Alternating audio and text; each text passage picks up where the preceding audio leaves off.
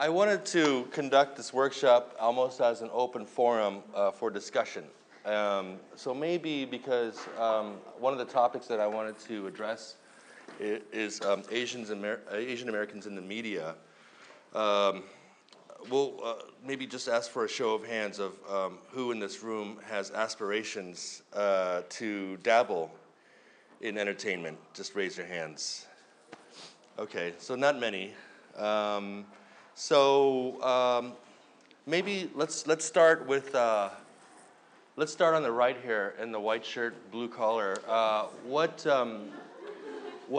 area were you kind of thinking about if you were to work in entertainment?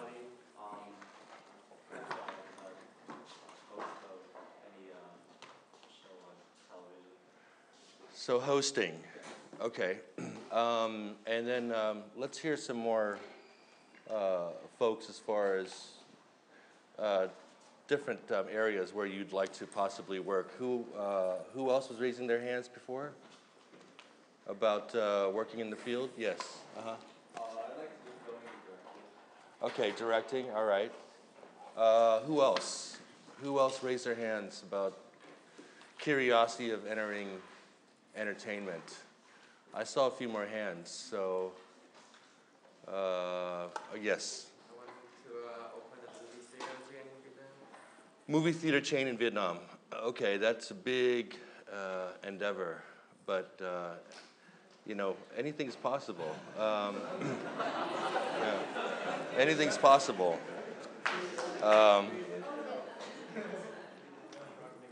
No, I'm serious. Anything's possible. I think that I don't know if any of you have been back to Vietnam, but there are a few major movie chains. There's Galaxy, there's BHD, there's Megastar.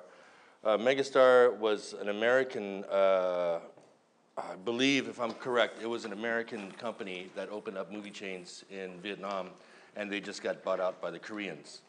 So we see a lot of that happening in Vietnam right now, which are foreign investors coming in and just kind of seeing that as an emerging market and trying to tap into that. So you see a lot of Korean investors, Taiwanese investors, Hong Kong investors, Singaporean. Yes? Movie theaters is really big in Vietnam right now. Last time I went back was like 4 years ago. It was still fairly new. I've had friends there, like I took to watch it, and they didn't even know anything about it, you know? Yeah, they have stadium seating now. Megastar is the most plush movie theater. Tickets, if you have to compare the industry in Vietnam, the budgets are lower because the ticket prices are lower. Right. So Megastar, which is the premium movie theater, their tickets are 90 Jinming Dong. So that would be about $5. And then Galaxy's a little bit less, about 75,000 Dong. So it's about $4, I think. And then every year they're building more. So the film industry is growing. It's one of the things, maybe I was going to talk about Asian American media first, but the other thing I was going to talk about is the growing industry of film in Vietnam. So if we're going to talk about that topic, I'll continue. I think 5 years ago there were maybe 60 screens nationwide. Now it's double, so you're getting maybe 120 screens nationwide. Screens, I'm not talking about the actual theater. The actual theater will have 6 or 7 screens, like they have here at the Megaplex. So you're talking about basically 40 screens in Saigon, Ho Chi Minh City, and then 30 screens in Hanoi, and then you've got a few in Da Nang, and so it kind of spreads out. So it's 120, but every year they're building more and more. So people are really going to see movies. Yeah, and that's a reflection of the growing economy in Vietnam. So now you have a middle class where the kids can afford to go to the movies. I'm guessing it's like mainly like subtitles. Well, they show a lot of American movies, and the main season where they show Vietnamese films would be Tet. So they'll have the 5 Tet films. And periodically during the year, they'll show some Vietnamese films. But feature films, like a typical long movie, there are only about 15 Vietnamese films released a year. The rest are mostly Hollywood films, and then they'll get some Chinese blockbusters too. So that's the makeup of what's being shown in the theaters. Now the government they have a law that says that there has to be a certain amount of Vietnamese films shown in theaters, which I think is good because otherwise Hollywood would just dominate. They have the same thing in France, which is basically all the screens in France, at least 50% of the films have to be French produced to preserve the culture. So I think that they do that in Vietnam, but not too much, because I think in China, they only allow 20% Hollywood films. The 80% have to be Chinese. So they really, really want to preserve their culture. I was going to ask you, like, is the government like limiting what can be shown in theaters, or like are they like?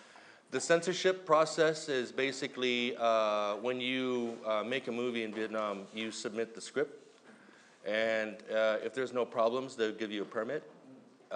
If they have some problems, they will ask you to make changes to the script. But I've noticed that it's becoming a lot more relaxed. If you saw Saigon Electric last night, I know there were some technical difficulties, but within the film, when I wrote the script, I had scenes with them spray painting graffiti, and then I also had scenes of one of the main characters kind of overdosing on ecstasy. So when I wrote these drug scenes, I always knew that they could say, hey, we have a problem with it, but when I submitted it, they said nothing. So what happens after that is you get the permit, and they assign you a censor to follow you around and make sure that you're shooting what's on the script and that you don't go rogue and shoot other stuff that's not supposed to be shot. I guess because I had already worked in Vietnam and I had never done anything to give them alarm that I would go rogue, the censor that was assigned to Saigon Electric never showed up. He popped in, I think, the first day for 20 minutes, said hello, and I never saw him again. Until there were two instances. It's interesting. There was a scene, I don't know if you saw the film, but there's a scene when Kim and Hai are in Vũng Tàu, and they're having intimate scenes of talking inside the hotel room. So he showed up for that, just to make sure we weren't doing any adult filmmaking or anything like that. Because you have two young people in a hotel room. So he has to do his due diligence, because if the film was ever shown and we had graphic sex, he would probably be in prison for not doing his job. So he showed up, he saw the rehearsal, was like, okay, they're talking. It's just a talking scene, and then he left. I didn't see him again until the day when we shot the scene where the club DJ gives Kim ecstasy. And then he pops up, and then he was a little bit, alarmed. But the fact of the matter was that the scene was in the script, the script was approved, so it was okay. And then he left. And that was it.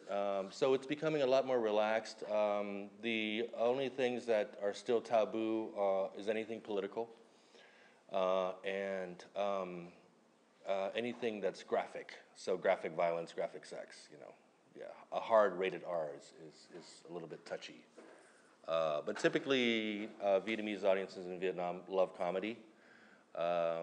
And that's what, your parents probably watch as well. When they're watching stuff from Vietnam, they're probably watching comedy.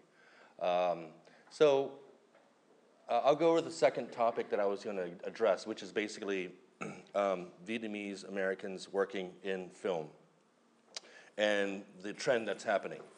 I'm going to bring up an example of people that I work with, my peers. I'm good friends with Dustin Nguyen, who was on 21 Jump Street, and then he was on that Pamela Anderson show in the 90s. And then as an Asian American actor, the roles for him were very limited. And he saw that the film industry and TV as well, I'm not just talking about movies, but reality TV shows are being made, so it's like Dancing with the Stars Vietnam version, that kind of thing. Those are being made now as well. He saw the potential of an emerging market in Vietnam, so he went back to Vietnam and started acting, and then eventually he opened up a production company. So he's basically in Vietnam 10 months out of the year working. One of the things that he wants to do is to help the industry grow there. So besides him, I know, I don't know if you guys follow Vietnamese films, but I have very good director friends like Charlie Nguyen, who did The Rebel, and Victor Vu, and a few others, and myself included. We've been actually going back to Vietnam because that's where the industry, if you want to do Vietnamese content, is. Otherwise, if you do Vietnamese content in the US, your market is basically Asian American film festivals, and that's really about it. You can't really pay back your investors very well. But because there is actual demand for Vietnamese films in Vietnam, that's why a lot of Vietnamese American filmmakers are going back and working. And because the crews are getting better, the actors are getting better, the process is streamlined. Yes, you had a question? I had a question. Since you guys are American Vietnamese, and you guys go back, you write your own scripts, right? Mm-hmm. I've noticed in those Vietnamese movies, the script is really awkward. Like the dialogue is very, like, not natural. Have you guys ever figured out how to make it more natural? Well, I have. I mean, I've done a couple films, and typically I'll get the comment that my stuff, my dialogue tends to be very thin. So what I do is, because you're right, the word that describes what you said is the film's the dialogue's very kit, which is very theatrical, and that's because the dialogue that's written doesn't allow for naturalism with the actors. So they're kind of like tongue twisters, and it just feels very stiff and staged. So, yeah. And they're like visually like amazing. But the whole thing, the chemistry between the actors, like with the dialogue is like always, something's always missing. Is there a reason? Well, yeah, the reason is that the directors or the writers, they write the script, and the directors tell the actors to stick to the script. So, what I do when I make films in Vietnam is I rehearse with the actors, and we have the script, but we allow the actors to go off the script and be more free with the dialogue. Basically my direction to them is if there's a few words you want to change to make it more tự nhiên, I give them the freedom to do that. So it makes the acting a little bit better, I think, because they're more comfortable with what they're saying. So that's my technique, and I don't know if other people are doing it. Allowing for freedom is the thing. But usually, if the typical Vietnamese director in Vietnam, they're dictators. So they'll basically say, "This is the script. You say the words, and there's no question about it." And so I think that's a problem. That's why a lot of times, or it's the fact that, a popular director is Trần Anh Hùng, who did, Scent of Green Papaya. So his dialogue tends to be very stiff, but he writes in a very French way. So coming out of a Vietnamese mouth, it feels stiff. Because I remember watching those Chinese stuff, Vietnamese movies, and it's really smooth with the voiceovers. I was wondering, like, have you guys ever looked into it? Because the dialogue is like, if you watch like the series, the TV series, Uh-huh. it's stuff, but it's really like, I don't know, it sounds really, it doesn't sound awkward.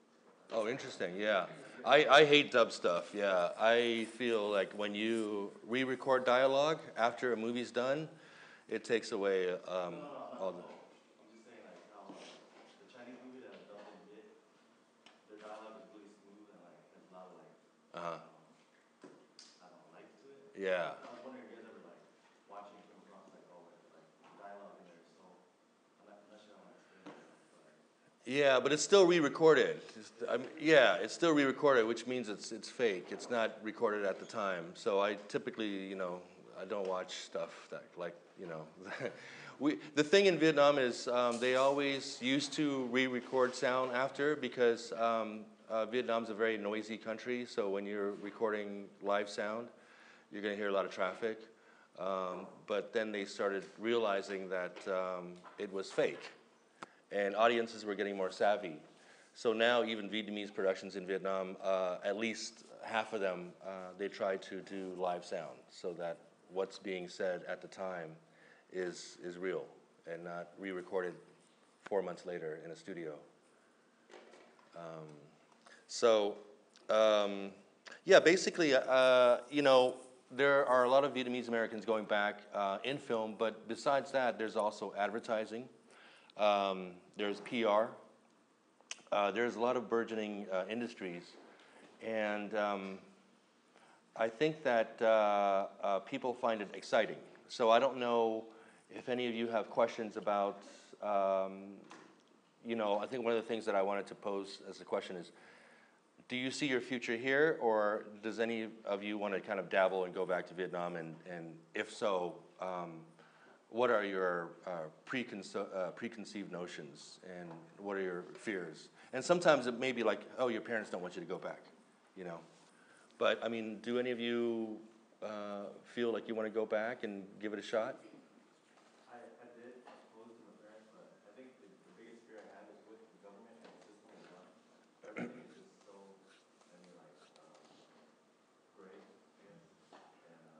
And it's just like getting the people with your permits. I'm not sure how you guys went about it, but I've talked to a few people in Vietnam who has businesses and stuff, and they said like it's a big roundabout just to get one permit. I'm not sure. Well, there's a process. What were you thinking about doing over there? Well, I was just thinking about opening like a business, like a restaurant business. Okay. Even something like that, but without being a citizen or having any family over there, I'm not sure how you would go about it. It would be tough, yeah, it would be tough.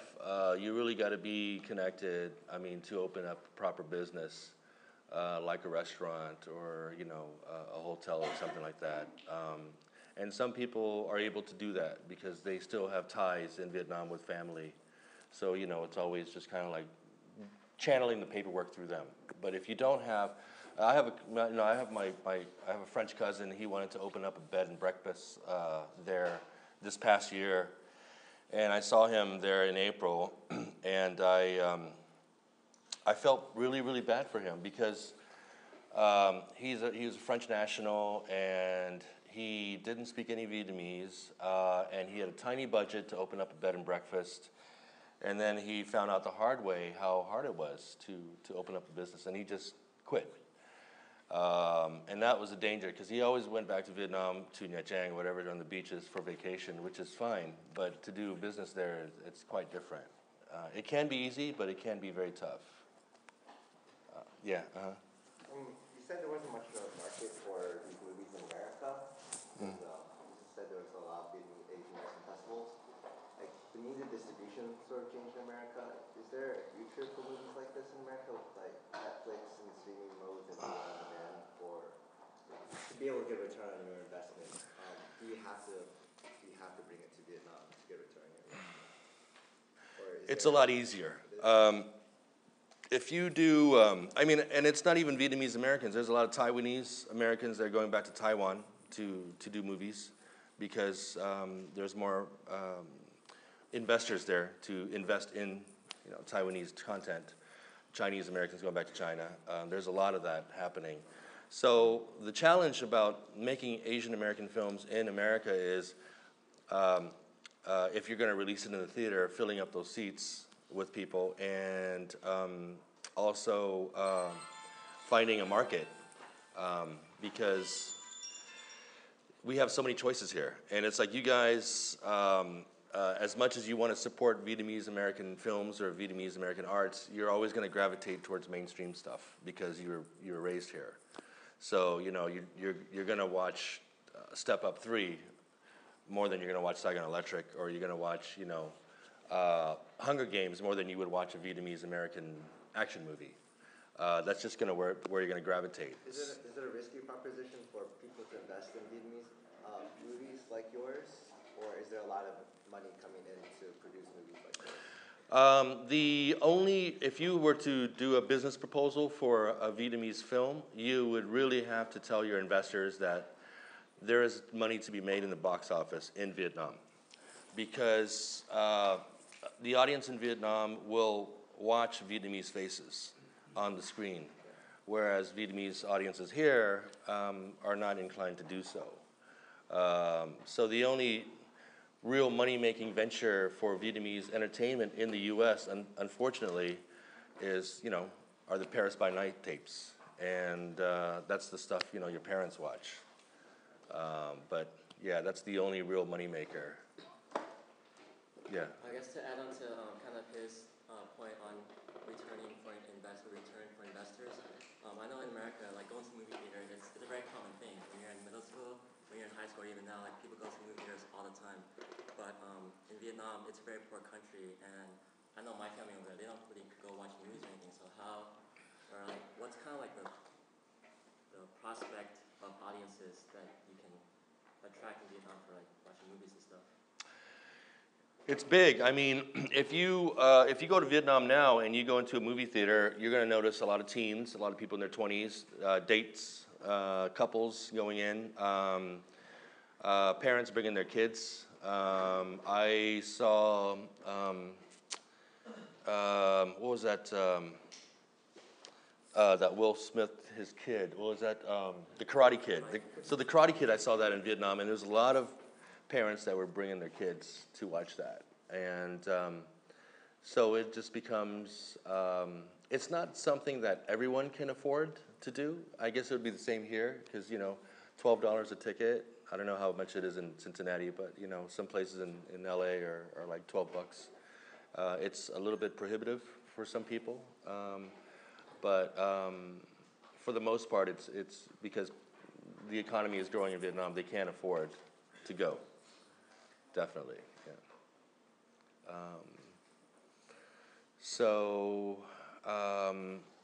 Basically, that's the thing. I think that we want to, if we can, tell Vietnamese American stories in America, but it's like on the business side, who's going to pay for that, and which audience is going to watch that to be able to justify spending, at least $200,000 to $300,000 making a movie. Any other questions? Yeah. Okay, I know you're an artist, but how much of it is concerned money-wise is it for you in terms of executing your screenplay? I know you probably want to concentrate on the story and filming more than the money itself, but is that a huge pull on what comes out in your movie? Because I know you did some product placement in your movie too. Yeah, I always have to think about the budget because I have a responsibility when I make a film. Half of it is the creative process, which is casting well and putting a good crew together and telling the story and having nice visuals. But the other half is, okay, here's some investors, they put some money in the film, so I have a responsibility to pay them back. So if we go over budget, that hurts. And if we go over schedule, that hurts. So I guess I'm more of a responsible director. Because some directors, it's all about the vision. They don't really care about, the nuts and bolts of the financing. But I have to kind of divide my focus on both areas. And then afterwards, too, when the film is done and hopefully you've made a good movie, now you have to go out and sell it and try to get it distributed. So you have to put in the business hat again. So it really is art and commerce together. And I can't stress that enough. If you are an artist, it's good to think about the commerce, about how to get your work out there and how to try to make a living doing it by any means necessary, whether it's creating websites so that you can start branding your stuff, whether you do photography or movies or music. I know a lot of Vietnamese American music artists that have to do that as well. They have to make a CD, and then they have to build a website, and they have to play gigs and start branding their music. It's the same. How big was the budget for Saigon Electric? Saigon Electric was I'll give you an example. Typically, a film on the low end in Vietnam will cost about $400,000, and we did the film for half. So basically, because I shoot fast, we were able to do the film in shooting in 4 weeks or 24 days, so 4 6-day weeks. And there was nobody super. I'm sorry? You did that half? Yeah, yeah, $200,000? yeah. So that's out the door. And part of it is because there was nobody like super famous in the film, so the actors, their salaries are a little bit lower.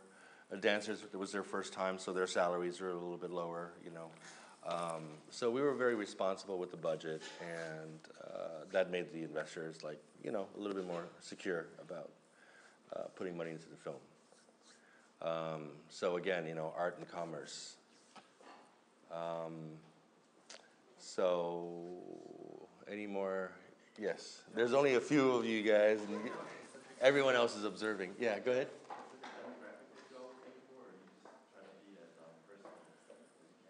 Well, I mean, you try to tailor it. So when I did my first film, it was a total film that I wanted to make, which was an intimate drama, and I made it in a style that was kind of European.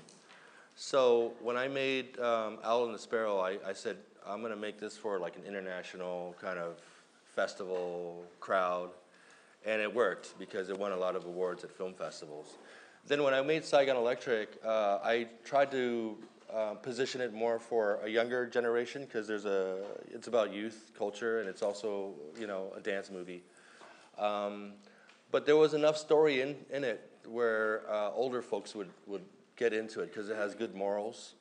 So when the film was released in Vietnam, you would see like 13-year-old b-boys coming in with their parents, and the parents would like it as well because they could get into the story. So you aim for one demographic, but sometimes it works for another demographic. So when the film was released in the U.S. and we had 9 cities and it would play for 2 to 4 weeks, typically it wasn't the younger demographics like you guys that would go out and see, because typically college students, you're either too busy or you have choices of entertainment. So in the theaters, the audience typically were parents that brought their kids. So, you just kind of throw it out there and see, who it works best for. So, going back to the first topic I wanted to talk about in this forum, Asian Americans in the media. If we're getting away from Vietnam a little bit and coming back to the U.S., there are lots of avenues for jobs. So I mentioned earlier in the keynote that I know more and more guys, Vietnamese Americans, who are, they're a little bit on the techie side, so they like CG. So they're getting into visual effects, they're getting into visual effects companies, and they're making a living doing it. Also female executives as well in the studios. As far as actors, that's tough, and it will remain tough unless there are more Asian American filmmakers who are creating content to give them work. So if there's a show like Hawaii Five-0, then you can cast some Asians in that. Otherwise, there's very, very little work for Asian American actors, and it's very hard to get those roles because I know Vietnamese American actresses, and when they'll go into audition for a role, it's really kind of heartbreaking because they'll walk into an audition room in the waiting area and they'll see 40 other Asian girls that look just like them going for the same role for a Taco Bell commercial, and that's how tough it is. But we can't really dissuade them because they're passionate about what they do. Actors love to act, so you can't really dissuade them from the passion. But what I told my nephew, you know, because I have a nephew who's going to be in college in a few years, and he's really into journalism and sports journalism, and he's doing some short films in school projects in high school. I actually told him to double major. So I said, you know, that's fine if you want to do journalism, but maybe it'd be good to kind of, you know, do a double major. And it's like, what do you like to do? He says, well, I like sports. And I said, okay, you could go into physical therapy. You could be a trainer. But it's good to kind of balance the art with the commerce. And you could do that at the university by double majoring. So that's what I would recommend now, because I know how hard it is. It's really, really hard. Yes. While on the topic of Asian Americans entertainment, I wanted to get your opinion and whatnot on these Asian Americans that are making quite a living through YouTube, since you are legitimate director. Those who don't have any fancy lighting or camera or any, you know, anything fancy at all. It could be just webcamming and having interesting content, and they're making quite a lot of money off of it. I just wanted to see what your viewpoints were on people who use YouTube as a medium to get themselves exposed. I think it's great, but I think that audiences, even for YouTube, are getting more sophisticated. So the whole webcam thing, you know, low quality webcam, I don't know if that works, but getting your creative vision and having it executed well, you know, like the Wong Fu guys, I mean, they actually have good cameras and they have good camera guys and they make it, you know, professional. I know that the Just Kidding Films, those two guys, Uncle Sam, Uncle Chin, you know, I know them, I see them from time to time, but they started off very low-grade quality like that, and slowly they started getting better cameras and better directors, but their content in the beginning was good, and they've built a fan base doing that, and they actually make some revenue through their YouTube channel by getting enough hits. So I think that's a great way. I think that it needs to be comedy, because you're talking about short format, 5 minutes, 10 minutes, so that always works well for comedies. So, you know, if you have a good sketch idea, a good skit idea, I think, yeah, go for it. Yeah. Also, what are your viewpoints when some of these guys, maybe before, not now, as content is a lot more sophisticated, beforehand when it was a lot of, I noticed that there was a lot of stereotypical, you know, cheap laughs and jokes upon, like, you know, Asian culture and the whole Asian Netflix and, you know, stuff like that. What's your viewpoints on that? Well, Done like that before. yeah. I mean, if I understand your question correctly, it's basically comedy for the sake of portraying an image of Asian Americans or even Vietnamese Americans. So, for example, I know a comedian named Dat Phan, and like he was on NBC doing some stand-up, and his whole routine, his whole shtick is doing the FOB mom, you know, and it works for him. You know, he's an Asian American comic, and he kind of makes fun of his Vietnamese mom, and it works. So I don't think it's degrading at all. You know, it's just kind of like a Mexican comic kind of making fun of, you know, things that are Mexican. There's no difference at all. Yes. Oh, I just have a question because most of your actors probably are first-time actor. Mm-hmm. I noticed that Sally Chen. Yes. So I just wondering, well, I know the movie because she was kind of on the news and then she was in the movie. So I just wonder, is that a promotion method or did she just go to the audition? Ellie Chen Ha is I guess she's an internet model. So she was popular on the web, on the internet, and I had one role, and we weren't. We didn't cast that role yet. We were auditioning people, and then one of the producers said, "You know, Ellie Chen is actually in Saigon, and she's looking to get into acting." And I said, "I'm not going to have high expectations, but let's bring her in to audition." So we brought her in to audition, and she did a good job in the auditions. And the fact that people recognize her face makes it better for the film.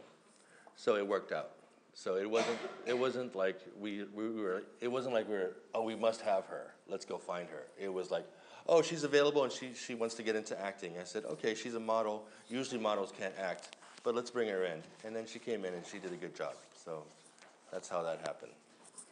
Yeah. Would you bring more famous people in the movies now? I'm sorry? Would you bring more famous people in the movies now? It depends. The question is, would I put more famous people in the movies? It really depends on the movie. Depends on who is financing it. I think that it helps sell the film if you have recognizable faces, for sure. And that's the same here. You know, if you have Brad Pitt in a movie here, it's going to be easier to sell it to the audience. But it really depends on the type of film you're making. I mean, this year, I'll give you an example of where I'm at in my career. This year, I have to find time to write 2 scripts. I'm taking a break from Vietnam. I have a project I'd like to do in the U.S., which is for the cable networks like HBO. So fortunately, next week I start pitching to the networks because American television is lucrative. There's a lot of money, and I think that you have the ability to do good work in television via HBO or Showtime, TNT. They're doing really good shows now. So I have a show that I'll be pitching next week to them. But besides that, I have been wanting to do a film in Europe for a long time. So I have to carve out a little bit of time. I'm going to do 2 films that take place in Paris. So one will be a mainstream heist movie that is going to be primarily in English, and that will be more of a heist action movie that takes place in Paris. The other script that I'm going to write is going to be an intimate drama in Paris, but that's going to be in French language. So the intimate drama, you're not necessarily going to need stars in that, because that one is going to be more for a festival audience. It's more of a drama, I guess, for a serious movie-going audience. The mainstream heist movie, that one will definitely need like some kind of a star. So it really depends on what type of project you're doing, if you're going to try to get famous people or not. I want to do a big soccer movie in Vietnam. So again, art and commerce. So me wanting to do a big soccer movie in Vietnam demands a budget. So to get the budget that I need, I actually have to put a star in the movie. So in this particular story, it's going to be about the national football soccer team. But all of the soccer teams have foreign coaches. So even in Vietnam, I think right now they had an Austrian coach for many years. I don't know where he's from this year. But in our film, it would be a coach from England, from the UK. So you can cast that. You can cast a movie star to play that, and then you can bring that person back to Vietnam and have something a little bit more international. So again, art and commerce. I always kind of balance the two. I have so many questions. Were you always a strong writer, and how long did it take for you to get from inception of Saigon Electric to finished screenplay? Okay. The question is concept to screen. Were you like a born writer?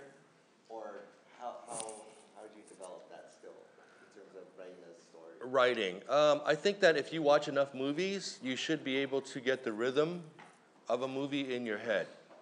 So you know that every movie has a beginning, a middle, and an end. So when you're writing a script, you should always have that rhythm.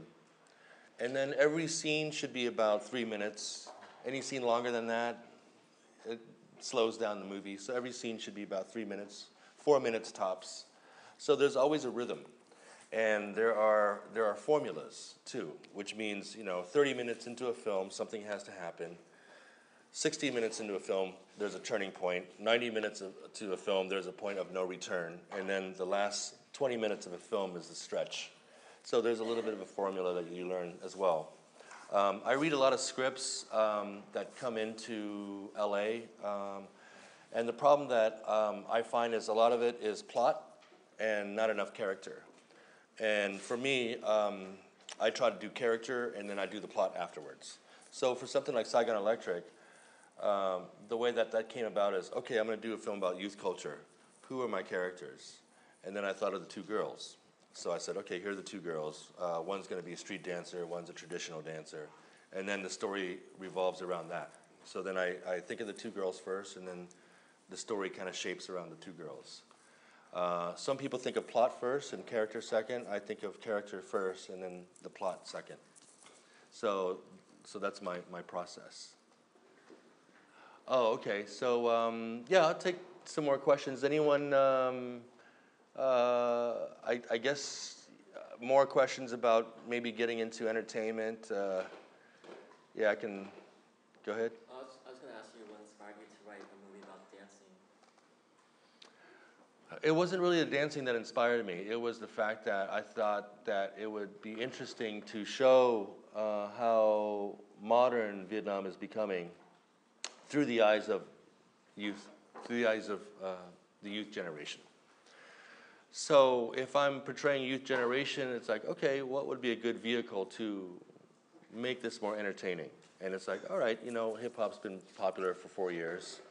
Let's tap into that, and try to showcase something to the outside world. Because one of the things what I like to do about doing Vietnamese films is I'm able to show them in international festivals. So Saigon Electric, I was in Paris last month showing it there, and then it was in Berlin. So it gets around. And it's always kind of showcasing what is really kind of strong about Vietnamese culture, Vietnamese values. So in my films, there's always a theme of family. There's always, in this particular film, Saigon Electric, it's really about what we call đam mê, ước mơ, so it's about dreams, passion. And those are very positive values. And to show that to an international audience, I think it's a good thing to kind of culturally for us.